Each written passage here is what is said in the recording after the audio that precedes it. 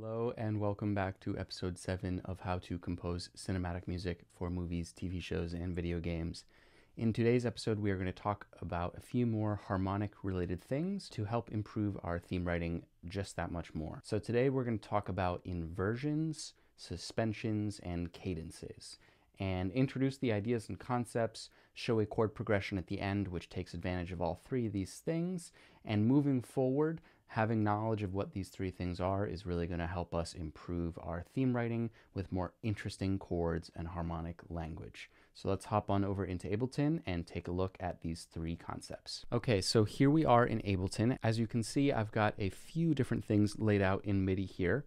The first is going to be inversions. So let's open up the piano roll and take a look at what we've got going on. So up until this point, we've been working in C minor. For the purpose of understanding some of these concepts, I'm just going to use C major because it's a little bit easier, and a lot of the traditional examples of these concepts are given in C major, so I'm just going to stick with what's traditional. But once we get back to our theme writing, we're going to stick to C minor.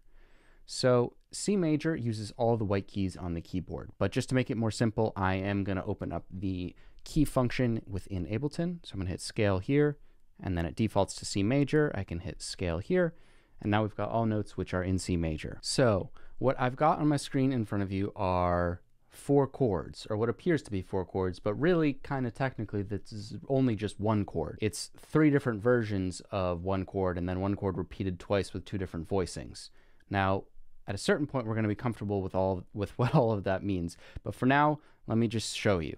So this first chord here is a C major chord because it's got the 3 notes which make up C major. It's got C, E, G, and then again this C.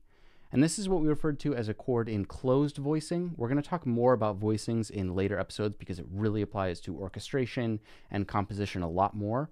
But just for now, just remember that this is a closed voicing because of how tightly together these notes are. They could not possibly be any closer together without changing the chord. We'd have to add a new note. If we wanted to make this C closer, for instance, we'd have to make it a different note, which would change the quality of the chord. So in order to have this be a C major, which has 4 unique notes, this is as close of a voicing as we can have, and thus we get a sound which sounds like this. Now this next chord here is also a C major chord, but it is what we refer to as in first inversion. And that is because if I were to take this C note from our first chord and move it up, now the next note in our chord is E. So this is the first inversion because it's the first next note we could use in creating a C major chord. Now remember that the quality of a chord is always determined by the notes in it, not their ordering. So this is still C major because it's got the 3 notes that make up C major. It's got E, C, G, and E, but it's in first inversion. We could also refer to this as a C over E, and that sounds like this. The next is going to be in second inversion, which is the same thing but with G in the bass. And then at the end here, we've got a C major back in root position, spaced a little bit more openly. So now if I play these chords back to back to back, hopefully it'll give you a little bit of a basic idea and introduction as to what inversions and slash chords are.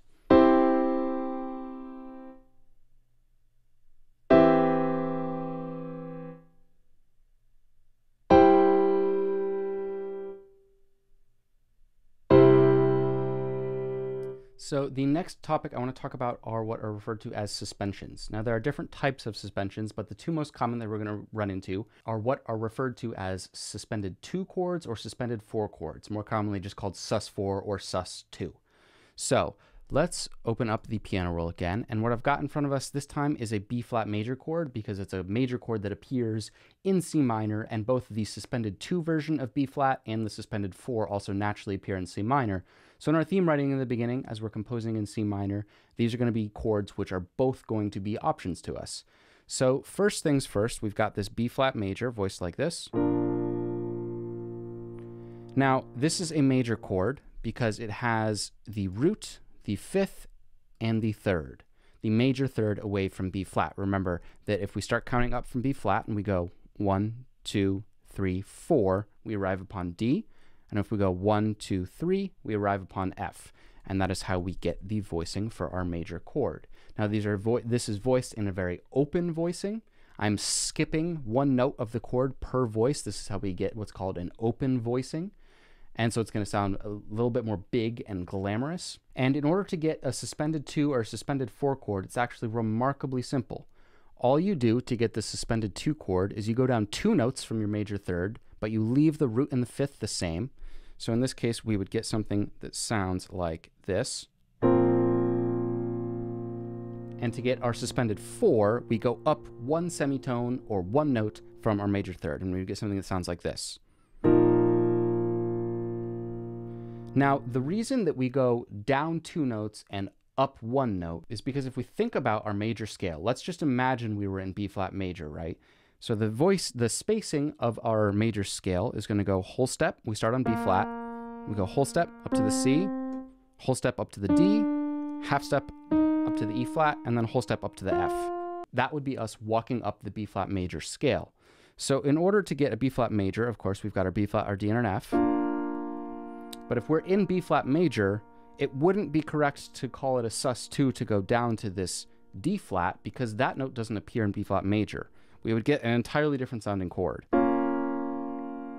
It's not necessarily bad, it's just not one that would appear in B flat major. So in order to get the sus2, we go down to the C. And this E flat, the reason we only go up 1 is because in B flat major, this E flat is the 4th note of B flat. So we get this sound. So in front of us, we've got a B flat major chord, a B flat suspended 2 chord, and a B flat suspended 4 chord. Let's listen to what these sound like.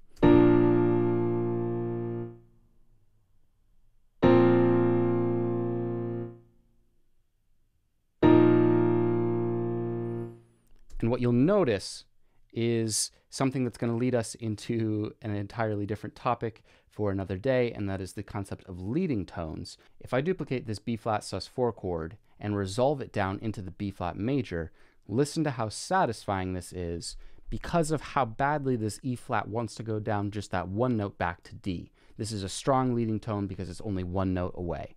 Let's listen to this.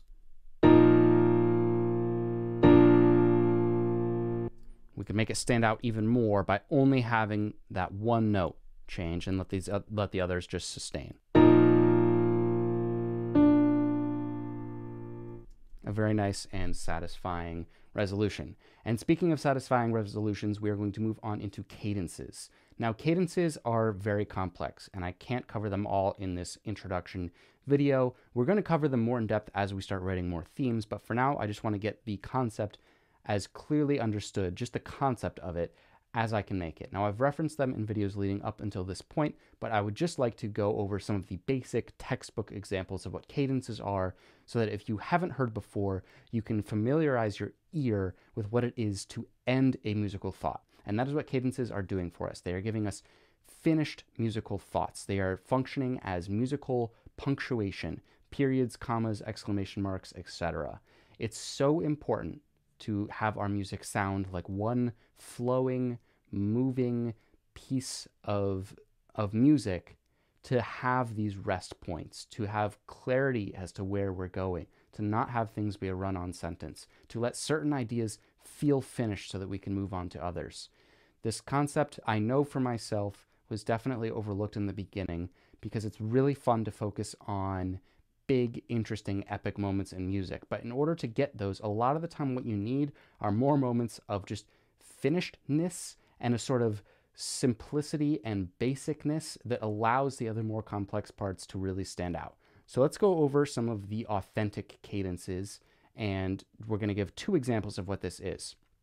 So the authentic cadence is this concept of feeling musically complete. This is as musically complete as we traditionally get. I'm going to show you 2 examples out of classical music which end on our tonic chord, meaning our 1 chord, and these examples I'm going to give are in C major. So we're going to end on a C major in root position, meaning that it's not in an inversion. C is going to be in the bass, and you're going to hear how complete these sound. So let's take a listen to the first.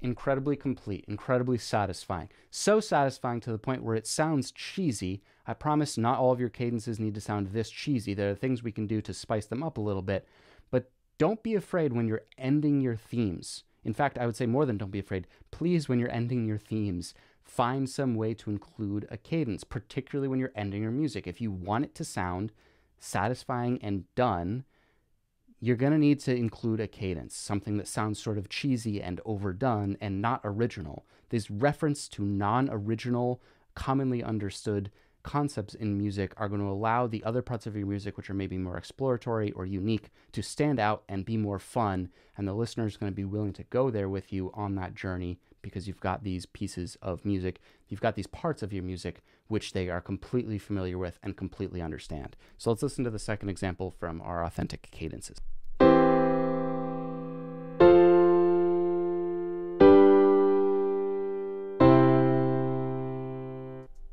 Once again, cheesy, but complete. So the next concept is going to be a half cadence. This means we're ending on our 5 chord, almost always.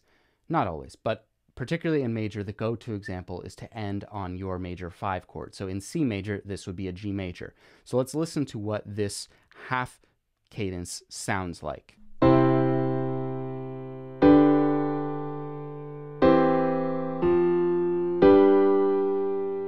Now you'll notice that that piece of music feels like it wants to keep going. It's both complete in that we have established a clear thought here, but it also has this feeling of wanting to keep moving.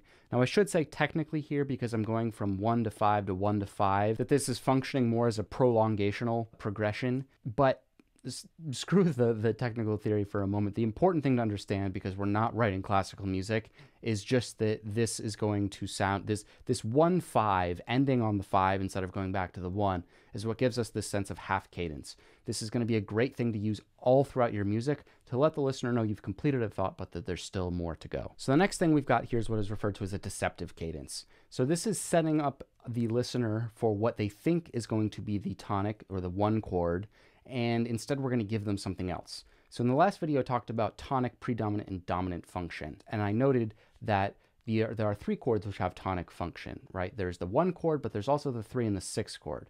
So one way to deceive our listeners is to give a different version of the tonic than our root. So we're going to, in this case, in C major, I'm going to give an A minor first before I give the C major. So we're going to hear a deceptive cadence, which leads into an authentic cadence, which is going to make things sound interesting and a little bit confusing, and maybe not confusing, but a little bit more unanticipated. And then when we resolve to the C major in the end, it feels that much more satisfying. So let's take a listen to this.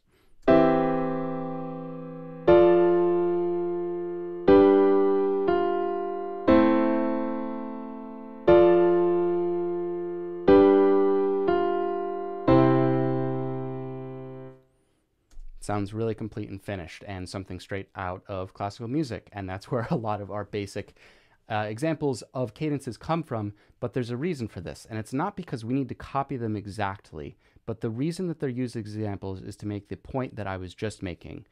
These are so familiar to the point where they sound cheesy, but even someone who's never composed any music before understands listening to these exactly their musical purpose because of how much we've heard them. And that is the purpose of cadences, is to be boring, is to end your thought, but completely end your thought so that you can start the next one without the listener being confused. So with all of those 3 topics in mind, let's move on to a chord progression which is going to be written in C minor and is going to sound a little bit more like something you might hear in modern music for movies, TV shows, and video games. Of course, there's no theme here. These are just some chords, but I'm making use of different inversions, suspensions, and a authentic cadence in the end in minor, ending on my 5 chord leading to the 1 chord, which is going to give us that sense of completion. So let's take a listen to that before we move on to next week's video where we start writing more themes.